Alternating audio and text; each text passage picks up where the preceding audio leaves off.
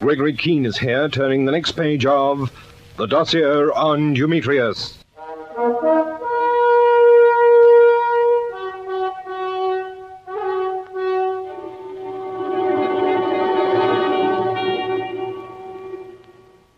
The dossier on the man with the unlikely name was growing every day, but it still didn't tell us much about him personally.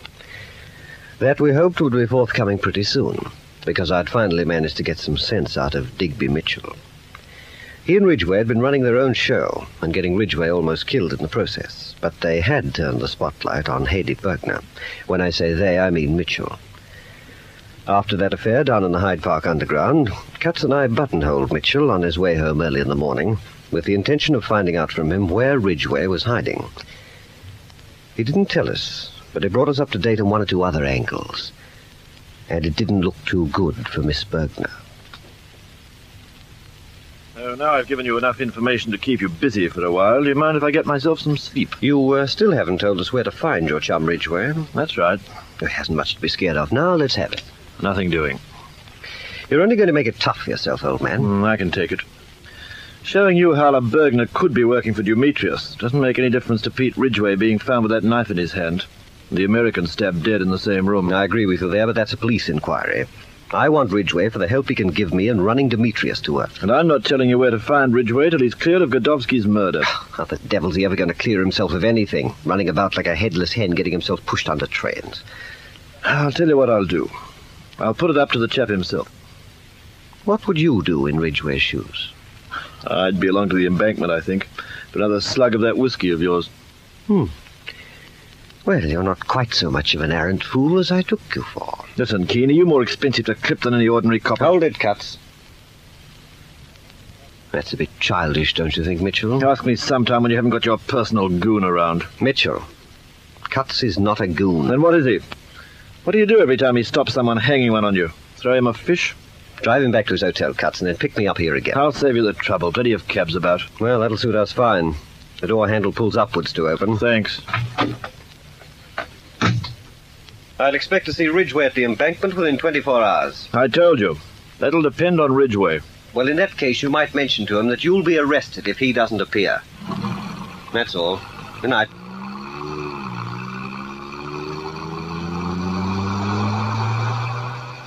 Going to arrest me, eh? Oh, yeah? Where's he going to find me? Hedy, I've tried to explain to you 50 times. When engaged in enterprises such as ours, you must always secure your line of retreat. Well, I don't like it. If that clumsy butcher Yachty hadn't fumbled in the underground last night, it wouldn't be necessary. But it is necessary. Ridgway's alive. You must now be certain that you're in some way involved with it. And if Keene catches up with him before we do, you're going to be under suspicion. But what can they do? Nothing. It's not a crime to ask an American for his address. It's not a crime to meet Ridgway in the tube. But as for the actual place of meeting, you can always say Ridgway was wrong. The meeting was to have been at Gloucester Road. That's all completely beside the point. Once Keene begins to suspect you, you'll be out on the sidelines. And I need you. You're vital to me. Hence tonight. Whose car are you using? Bookman's. Bookman will report it stolen at about 3 o'clock in the morning, when I've finished with it. We'd better not bungle it again. Oh, there won't be any bungling. This time I'm handling it myself. What about Tony Mazzotti?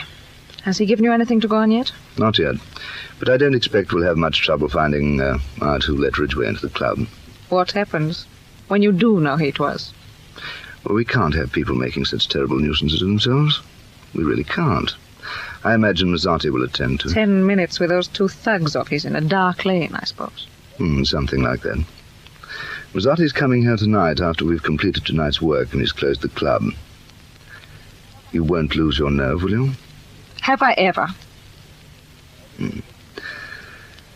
I'll be there in Bookman's car from 2:20 onwards. If the fellow on guard outside your flat gets inquisitive, that'll be just too bad for him. But if you have to call it off, I'll signal you when you arrive by flicking my lights. Now, are you sure you understand exactly what to do? I know what to do. Yes. I doubt very much if we'll have any trouble with Gregory Keene after tonight. Hadn't you better be on your way to the Red Feathers? I expect so. Till later, then. Till 20 minutes past 2 tonight.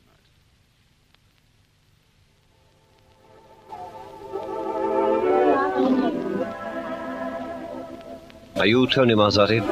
Sure, that's me. That your office in there? What do you want?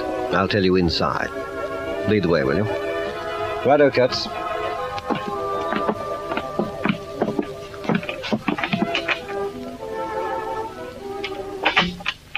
Now, who do you think you are, eh? My name's Keene. Major Gregory Keene. Major Keene. Major Keene, it's too bad. I don't think we met. Eh? Well, I shouldn't let that cost you any sleep, Marzotti. Who are these two characters? Oh, those are two of my boys. That one's a Frankie Cal. This one's a Jelly Boy. He's kind of fat, you know. We call him Jelly Boy.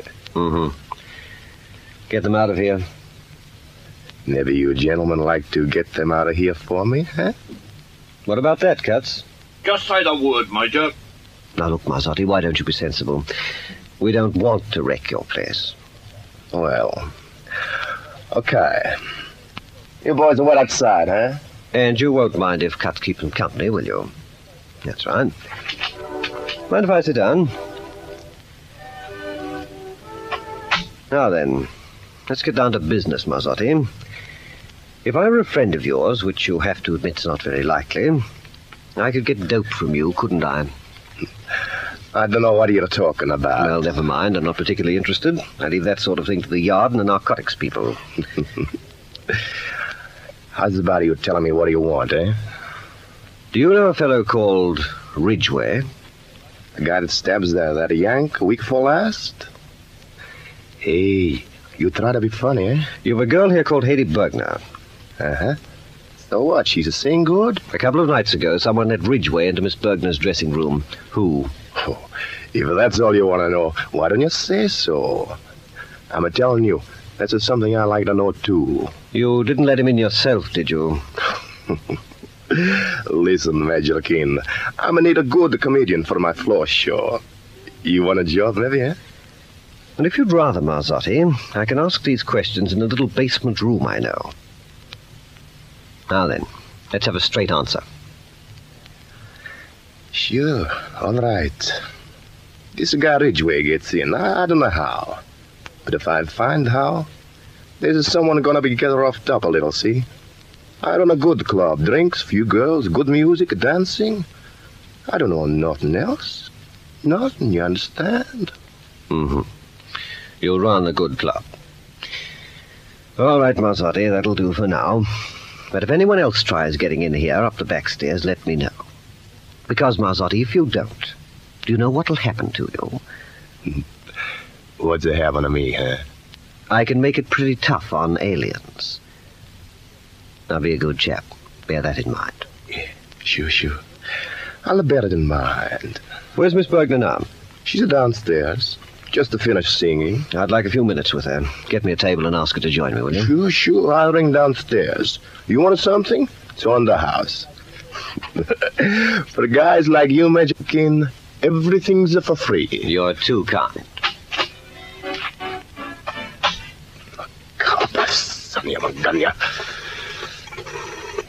One of them would have talked to the boss about that guy. Maybe he's a meeting with a little accident, eh?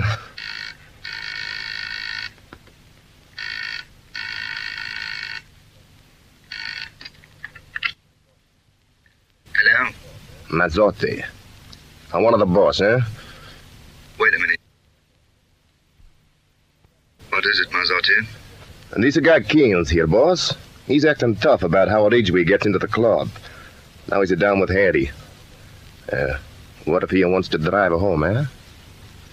Can you pass the word to Hede almost at once? Why, sure. That can be arranged.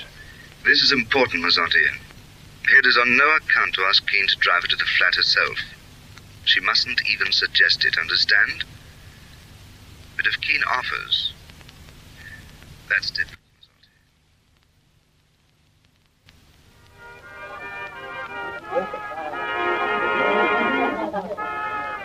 Well, Hede? Well, Keene. I've been talking to your Italian friend, Marzotti. He's no friend of mine. Isn't he? Do you know a man called Digby Mitchell? No, I've never heard of him. Why should I? Who's Digby Mitchell? He's a very good, very close friend of Peter Ridgway's. And he was also the 5th man on that plane that brought you from Berlin. Well, so what? What's the matter with you tonight, Keene? Aren't we friends anymore? Early this morning, I had a long talk with Digby Mitchell. I don't care who you had a long talk with early this morning or any other time. What are you driving at? Can I intrude, please, Miss Bergner? You give me a minute, eh? What is it, Tony? And the guys in the band. The arrangement for your last number. There's a change they want to make, you know? Would you excuse me, Keene, just for a moment? Go ahead. What is it, Tony? Word from Dumetrius. Keene don't know it, but coming here tonight, he's making it twice so easy for us, see? Tonight, he's going to be taken for a little ride, eh? Now listen, Hattie.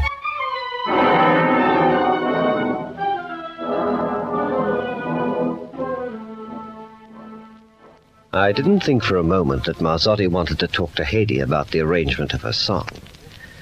But just the same, I walked into their little scheme for that night with my eyes wide open. You know, I had to hand it to those people. They were good. And within the next hour and a half, I learned firsthand just how good they were.